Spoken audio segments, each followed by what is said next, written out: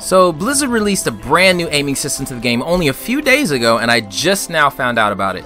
So I had to find out what it does and how it compares to the others, and I found a lot of interesting things. If you didn't see my last video on dual zone versus exponential ramp, then I recommend you watch that in case you aren't familiar how those work. The new system is called linear ramp. Now, technically it's not new. According to some blog users, the system is actually something we wanted for a long time and are now finally getting. COD, Halo, and Destiny use this system already, and they are regarded as the best feeling shooters. As we know, expo ramp is when you move your joystick to the outer range, both speed and acceleration keep increasing. Linear ramp, in comparison, has a constant acceleration no matter the joystick range, which makes it easier to build muscle memory with, as well as a smaller dead zone. The other part to this update is the aim smoothing option that has been added.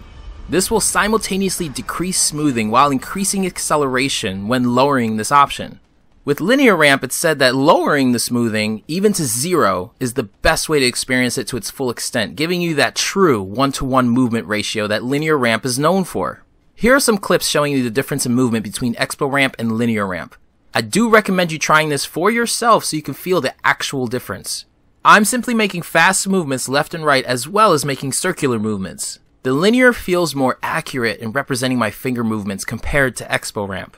I've tried both with 0 aim smoothing, and with expo ramp it makes it a bit jagged in its movement, so it fits linear ramp much better when lowered.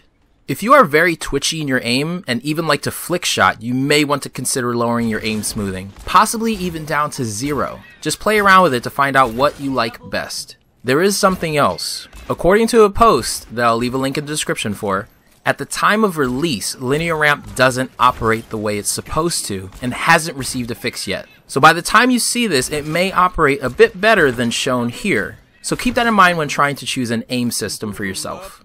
Blizzard hasn't confirmed that it's broken or even responded yet, so we'll just have to wait and see to what they plan on doing with that. In my opinion, I think dual zone is still really good for tracking shots. It does lack when it comes to trying to flick shot and turn speed consistency when trying to strafe around someone at close range. But lowering the aim smoothing really does give you more of a twitchy feeling and should help with both of those. I don't think there's much of a place for expo ramp anymore, but I could be wrong. I understand some have left dual zone in favor of expo ramp, but I think those people should try linear ramp even in its current broken state. I think they will appreciate it more. Linear ramp, even at this time, is really good for flick shotting. I did find trouble at longer distances, but because of its nature, you really should lower your sensitivity overall if you switch, because it multiplies the speed in all categories due to its 1-to-1 thumb movement ratio. For now, I'm still using dual zone because I like tracking, but I did lower my aim smoothing and I currently am really enjoying it. In the future, I may change it, but for now I like dual zone with 50 aim smoothing. Here are some clips that I got when first trying lowered aim smoothing. I'm on fire. I needed that. 60 seconds. Sterben nicht. Experience tranquility.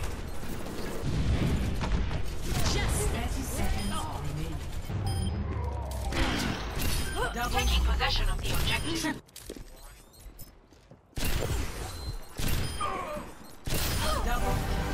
One after another. So hope this helped. I found as much info as I could on this. Have you tried out linear ramp yet? What do you think of it? Let me know in the comments below. If you enjoyed the video, be sure to share, like, and subscribe to the channel. My name is Chit, and I approve this message.